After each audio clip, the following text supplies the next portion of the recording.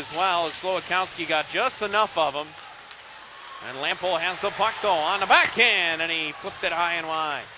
Barnes, centering pass, comes to Lample again with a shot, he scores!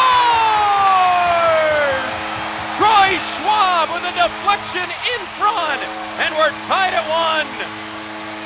Oh, there it was, the net presence is there at Toledo. Putting two shifts together, the bonus Messin and Lample.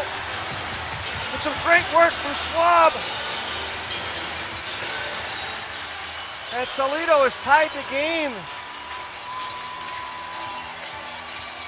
And we just found ourselves a walleye on the ice. Well, we certainly did. They've been waiting to get that baby out there. Lample's shot deflected off of Schwab in front. Yeah, there's the net presence. Corey Schwab goes.